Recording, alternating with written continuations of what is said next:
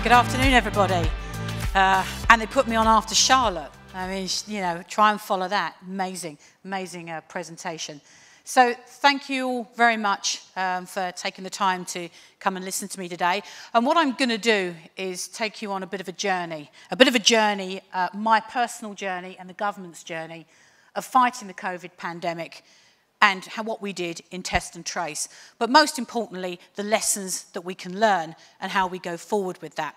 So going back to my school days, oh, it was a long time ago, history was one of my favourite subjects.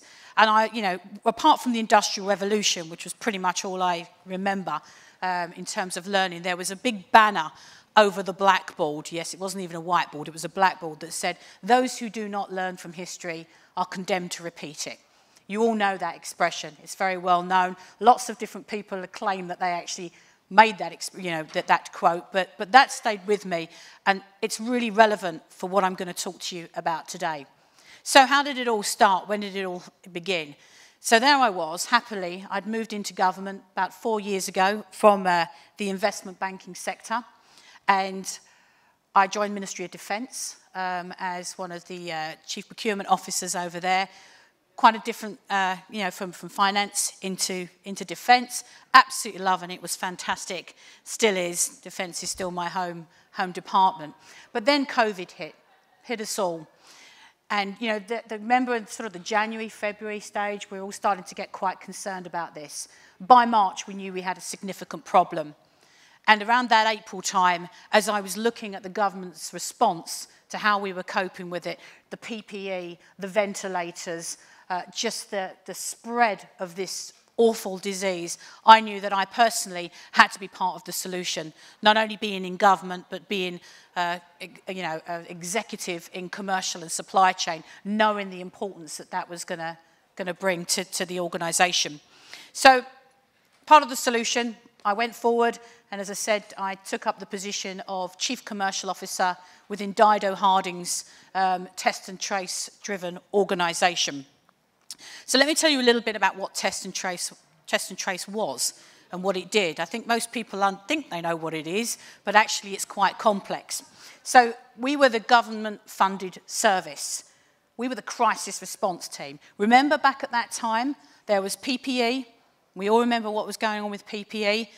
We were building ventilators incredibly quickly using wonderful companies like McLaren and everybody else that were just coming together. And we needed an adequate test and trace service to be able to trace, track and prevent the spread of this virus. So we were part of the core recovery strategy. My job and the ExCo's job in test and trace was all about recovery as well. It was to get as many people back to a normal way of life as quickly as we possibly could, in a safe way, and the whole time protecting the NHS, which was becoming increasingly overwhelmed, and the social care service. Of course, the issue within the care homes, these are all things you know about. So what was our job? Our job was to identify, control, contain, reduce the spread, and ultimately, what I'm most proud of was to save lives. So we traced the virus, we tracked the virus, not just the people. You know, we set up one of the largest genome sequencing organisations in the world. This was absolutely key. We isolated new variants. Again, back in sort of the early days, we weren't really talking about different types of variants. We all feel quite educated on it now. You know, we were calling them things like the Kent variant and the India variant. Then we moved to, you know, deltas and more scientific words. And of course, we were the early warning on the increase, not only locally and in certain cities and towns, but also nationally and globally. So I'm here to talk about the challenges, and I'm here to talk about the way forward. But if you will indulge me just for 5 minutes, just to really tell you what we did, because quite often test and trace voice doesn't get heard enough, and I'll talk a little bit about that later. You'll enjoy my Piers Morgan story, I'm sure, so don't fall asleep. So some of the things we achieved, and forgive me for reading, I want to get it right. The numbers are really important, and I don't do slides, as you probably gathered. So what did we achieve? So we are still, today, providing and managing over 5 million lateral flow tests a week. that you've all probably got in your cupboard, that you've all been getting free from the government, whether you've got children or not. 200 million PCR tests have been conducted, 200 million. We've identified over 4 million positive cases. 87% of positive cases that have been traced, and we've asked those to provide the close contacts to us. That was around 3.4 million people. And 82% of those close contacts, back in the stage we were at, identified, were asked to self-isolate. That was over 7 million people. You can start seeing the effect it would have had on the spread of the virus. We set up and ran 1.4 asymptomatic and 1.2 symptomatic test sites. And that sounds so easy. It's the test sites in the library, in the Asda car park, all over the world. An amazing challenge that we set them up so quickly in such a short space of time. We established the largest network of diagnostic testing facilities in British history ever. So we expanded our NHS and our PHE labs, used all the university labs as well, built and expanded lighthouse labs like we did with the lighthouse hospitals, and we produced the Franklin Roslin Mega Lab up at Milton Keynes, which is just breaking all records in itself in terms of how quick we put that construction up. So all of those labs, what does it allow us to do? It gives us the capacity to conduct over 600,000 PCR tests a day. 600,000. There's probably not a person in the room who hasn't had a PCR test, and hopefully you got really good, you got it back either the next day or the next 24 hours.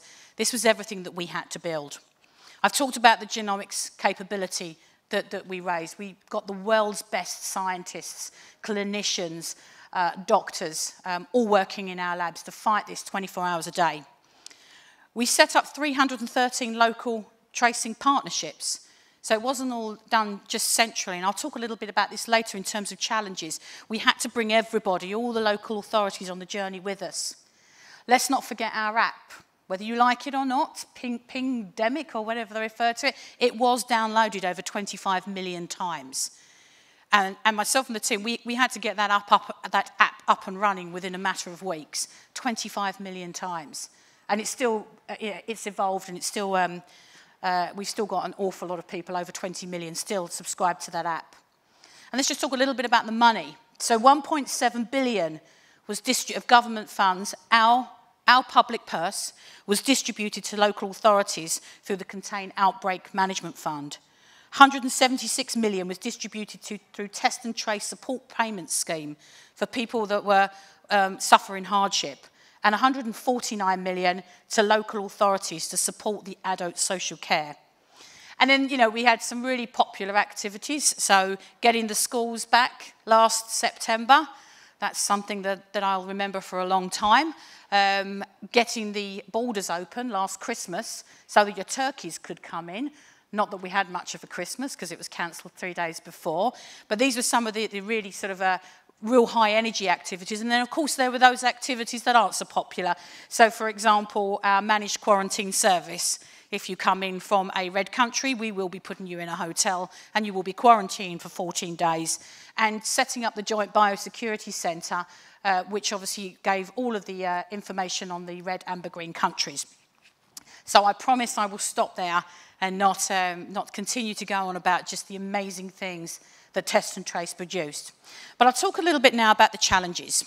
So I found myself, when I came over to work in Test and Trace as the Chief Commercial Officer, managing the largest and most complex spend in government at the time. It was an incredible size and scale of everything. We were in crisis response mode. We didn't have the resource. You just can't get those level of resource from the civil service and the current government environment. So we had a real hybrid of people. We had a massive percentage of consultants, which were just fantastic. They built Test and Trace. A very large percentage of contractors also built Test and Trace. It was a partnership. At the time, we were still learning about the virus when I came across. We weren't sure of the prevalence. We weren't sure the number of people who had the virus. We weren't sure of the difference between symptomatic and asymptomatic and how to deal with this.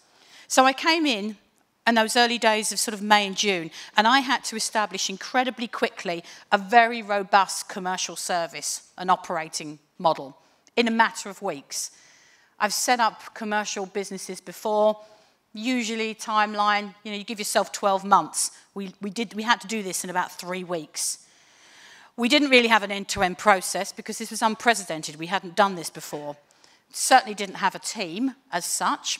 Interesting story, when I first came into Test and Trace, I said to Baroness Dido Harding, how many people are working in the commercial function? And we thought it was around sort of 50 people. So I went on a call across the thousands of people that were working in Test and Trace. I said, if you think you're working commercially or procurement or in the supply chain, please join this call. And I had 650 people turn up. So we there was a bit of a difference there, but absolutely was able to bring those people and their capabilities on point. Didn't really have any infrastructure. We were borrowing bits from DHSC, from NHS Digital, Defence, trying a whole sort of government model of how we're actually going to run this beast and this programme. But we needed not only just to set up the commercial function, we needed a really flexible contracting model. So this was commercial contracting like has never been done before in government, other than the Second World War. This was completely different for us in terms of the speed and the agility and the scale that we needed to move at. I mean, we put in place 1,000 contracts, over 600 suppliers in 12 weeks. So just give you an idea of just the intensity of how we built that up. We had the challenge of the pipeline. We had hundreds of projects waiting that we knew we needed to set up, whether it would be a new car park, whether it would be a new lab. And of course, so getting all of the suppliers and all the contracts in place, that pipeline was very challenging. And balancing that urgency with being really responsible for how I spent the public purse was incredibly important. I'm sure there'll be questions about the amount of funding, but the whole time, myself and my team, the number one thing was we will do this in a compliant manner. We will do this in a fair and a proper process that gives value for money of the taxpayers, because you're all going to want to know what we spent the money on, of course. We had a constant changing landscape. What we thought we were doing on Monday, and we thought we had a clear plan, would have changed by Wednesday, without a doubt. We had lots of different interventions. So when I first set up Test and Trace, we didn't know whether we were ever going to have a vaccine. We didn't know. The vaccines were still being worked up by our wonderful, wonderful colleagues in Oxford and Cambridge. And so as you start adapting, you think you've got a plan in a crisis mode, but you're constantly adapting as you go through. The volatile demand was really difficult for our suppliers. How much do you need, Jacqui? I don't know. I don't know how long this is going to go on for. How much do you want us to build? How much do you want us to make? How do we set the pricing? It was incredibly, incredibly challenging. And of course, one of the big corporate challenges was the Prime Minister. We met with him daily, and daily there would be a different plan. Now, this is not a criticism of our government. It is where we were at the time. Number 10 were absolutely phenomenal in terms of the speed and agility and the way that we went through this whole process. But prime ministers do sometimes have interesting ideas that you need to follow up. So personally, a challenge for me. So me and the team, we had intense scrutiny on us. We still have intense scrutiny on us from the public, from corporates, and indeed the media. So I've never known a programme that has had so many NAO reports, so many PAC committees already. The opposition in the Commons, it's the opposition's job to oppose, but they made my life hell, as you'd expect the opposition politicians to do. And of course, there's an awful lot of legal disputes on us, and that'll continue. Were things done fairly? Were things done? Was it jobs for the boys? I could write an entire book of it. The media was absolutely relentless on the persecution of Test and Trace, and we really couldn't understand why, because everybody was outside clapping NHS, and we are NHS. We're NHS test and trace. And yet the media decided to vilify us and just completely put us as a shambles. I remember being warned that Piers Morgan on Good Morning Britain was going to have the Exco up behind him and Susanna with the big shambles, fire them all. And my face would have been up there. And, you know, Dido Harding and the rest of the team were incredibly resilient. I thought, well, I always thought I'd get my 15 minutes of fame. Didn't quite think it would be that way. Fortunately, something else happened.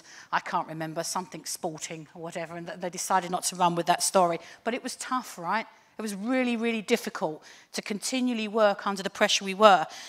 Yeah, at times we felt like the whole country was against us.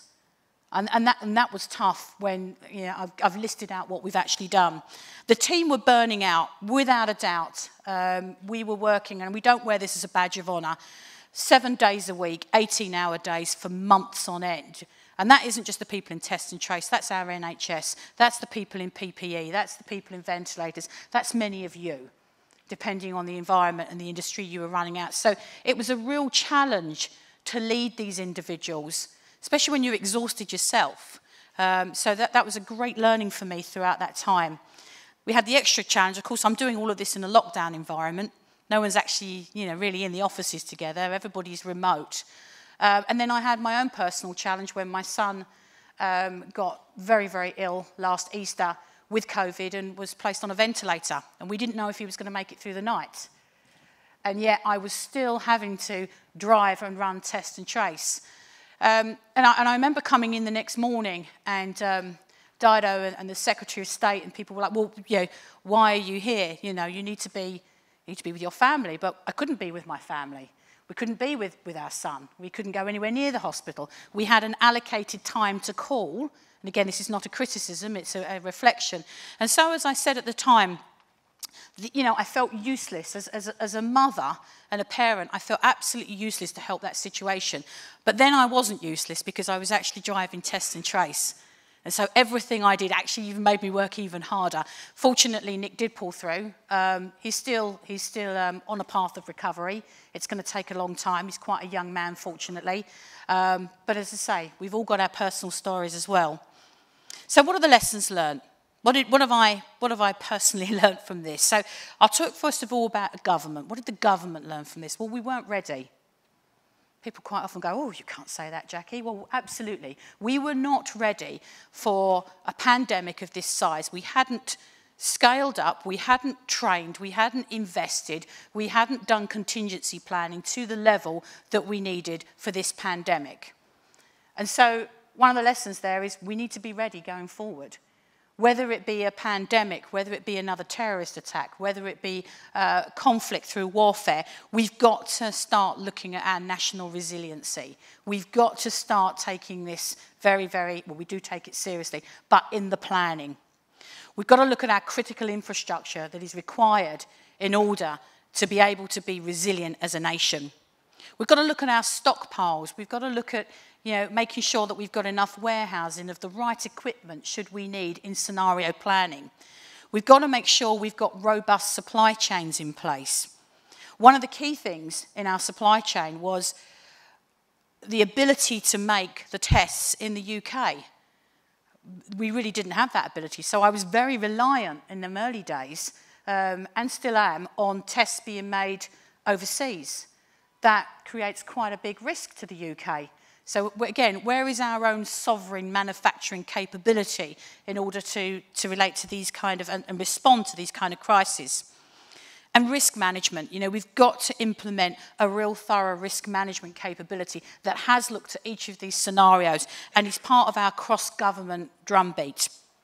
Data modelling, we set up the Joint Biosecurity Organisation, which is a wonderful group of incredibly intelligent analysts, mainly came from Kew, but they are the people that sat and analysed 24 hours a day all of the numbers. They were the ones that you see every day when Chris Whitty does his next slide, please. But it was a really quick response. We had to do that very quickly and very effectively. And as a result of that, the government, without a doubt, had to make decisions based without all of the data that we should have had. So we've got to focus on data modelling and getting that right going forward. Our partnerships from the outset. When we first started this, it was quite centrally driven just because of the nature of the crisis and the response. And it soon became very clear that we needed to bring the local authorities, the NHS, the private sector, the public sector, the not-for-profit, the industry leaders. We needed everybody at the table there. So it was a really key lesson. And the devolved administrations as well. You know, running something out of London doesn't necessarily work when you're in Lossiemouth in Scotland, or you're somewhere very remote in Northern Ireland. So again, bringing the devolved administrations into the process. And you know, from a government perspective, you know, we learnt that we can be really fast, we can be really agile, we can be really effective, and we can take risks while still being compliant. So from the commercial team's perspective, what did the commercial team learn? Well, you know, the suppliers were just outstanding. They were rock stars, without a doubt. Everything I asked of them, they came forward, they delivered. They were the reason why Test and Trace was so successful, not a bunch of us civil servants.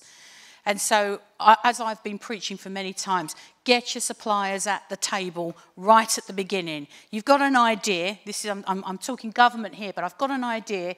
I want to do X, Y, Z. Why do I think we have the capability and the experience to plan it out? Then we'll get the suppliers in later. And that didn't happen in a crisis response. They're there. So that was a brilliant, brilliant lesson. We can put in place really intelligent contracts. Government, we get accused sometimes of being a bit risk adverse and a little bit stuffy with some of the contracts and the way we contract, you know, and some of the output-based contracts. But we were putting in place some really dynamic, exciting contracts, and we need to continue with that. We needed a flex in our contracts. Our contracts are so rigid, so that when I suddenly needed to flex up and flex down, you know, it was a real battle for us. So again, going forward, we need to make sure we've got that flexibility. Don't be afraid of direct awards. That's quite controversial. Direct awards have got their place, and they certainly have their place in a pandemic, in a crisis, but they also have their place in every day-to-day. Everything should be competitive, open and fair, but direct awards have definitely got their place. And trust in your frameworks. Our frameworks were phenomenal in terms of the frameworks that we'd already set up across government. And then personally, the lessons that I learned, resiliency. I've been in resilient situations before that required resiliency, but not like this. And so how do you be resilient? Well, you have to put that balance in place. I needed to ensure that I knew when to switch off, when to sleep, when to take my dogs for a walk. My dogs were absolutely the salvation for me. Just go and walk the dogs. Celebrating the wins. It's very hard to celebrate when you're in the middle of dealing with a crisis where people are dying. But it was really important for me and the team to recognise when we'd done something absolutely brilliant and outstanding. So celebrate the wins and don't beat ourselves up on the things that didn't work. We were trying things new every single day. I bought the A-team. It goes without saying. I bought the A-team around me. I always try and have the A-team around me. But absolutely in Test and Trace, we did. And just keep everybody focused on the mission. That was the key thing. You know, why are we doing this? What is it for? Keep focused on the mission. And then, as I always said to people, especially last summer, don't tell people what you do. Don't tell them down the pub. Well, we weren't allowed to go to the pub, but even last summer, because everybody had an opinion.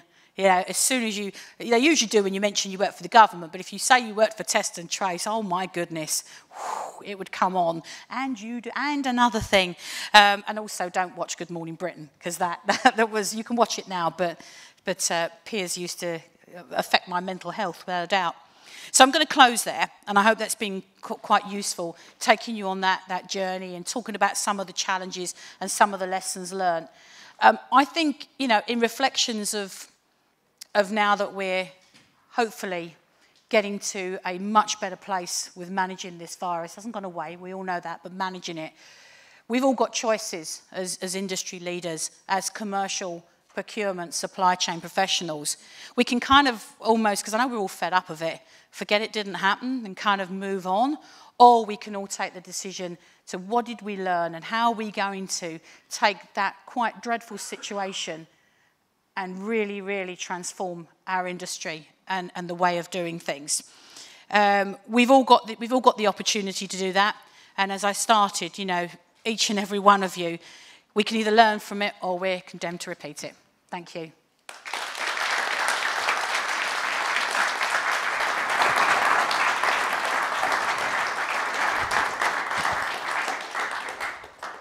You didn't need slides, did you?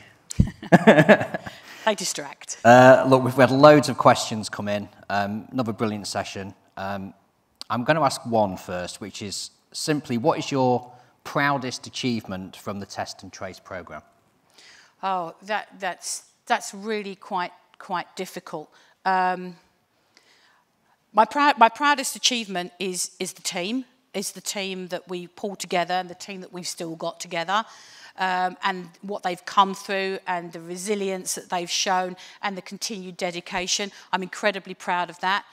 And I'm also just incredibly proud when, you know, whenever we look at sort of how we're really impacting how we're going to live with this virus going forward and all of the things that myself and my team have done to ensure that, you know, we know so much more now than we did a year ago. And I could talk for hours about each of the individual things that we either bought or we provided or how we supported the clinicians. So yeah, I'm really, really proud of Test and Trace. Yeah, and you should be. Right, any questions from the floor? Yes, could we just get a microphone across here? If you just state your name, please. Joe. Thank you. My name's Joe. I work for BMG. I'm fascinated to know you clearly developed amazing intellectual and procedural agility and rapidity to deal with what was going on. How do you bake that into the longer term in government so that those really strong positives are retained and with time they're not sort of eroded and lost? Absolutely. And so a couple of things that we're doing. Well, number one, I've got quite a loud voice. And so there are quite a few of us that are going to make sure, because we have got a seat at the table across government in terms of our commercial capability going forward. We had a report, a Boardman report, which is absolutely phenomenal. It's on the government website if any of you wish to look at it, which looked at how we responded to the whole COVID pandemic from a procurement perspective. So it covered test and trace, vaccines, PPE, and with really, really good recommendations. So we've actually got a dedicated plan now, a blueprint for how we're going to implement all of the things that were discovered in that report, plus other things into the way of going. Because as I say, the biggest travesty will be if we don't do anything about it. Okay, one more from the floor, please. Hi there, my name is Claire. Huge congratulations. The country owes Test and Trace a debt of honour, honestly. Thank you. I think one of the things that strikes me that it really sets Britain up as an innovative, push the boundary kind of culture. And how do we take in the question here by government, but how do we take that forward to really stand on the forefront of pushing the boundaries and making sure we are known for our competitive advantage in that kind of innovation? Yeah, and that, I ask myself that all the time, because in crisis, I think it was somebody earlier said, you know, to take advantage of a crisis, but we don't want to keep having crisis in order for us to really transform. So I think there's two ways. I've mentioned what the government's response is going to do, and we'll publish those findings. We'll publish the blueprints and the plans that we're going to do in order to continue that innovation and pushing the boundaries. But you know, my ask to suppliers and the industry is keep pushing us back as well. You know, the worst thing would be for my suppliers now, having been at the table and having had the opportunity to bring their expertise, to suddenly be put back in that place where they get brought in once I've got a contract I want them to bid for. So again, I think it's a two-way thing. I think it's a two-way partnership. And I think, you know, I just keep encouraging industry to keep talking about this. And I'm not sure it's now, because I think people are quite tired. People are tired and people are fed up. And so if we started running lots of think tanks and workshops with supplier management and all our different SIPs, you know, I've been talking to SIPs about this as well, procurement leaders, having this conversation, We are going to do it. We have to do it. But again, it's just getting that timing right. It'll probably be the beginning of 2021 is my plan. And I'm just going to keep pushing that because I think it's really exciting. Okay, we're going to have to leave it there, but Jacqui is going to be back with us in around half an hour for our final panel of the day. So please do come back for that. But for now, Jacqui Rock, big thank you. Thank you. Thank you, Jacqui.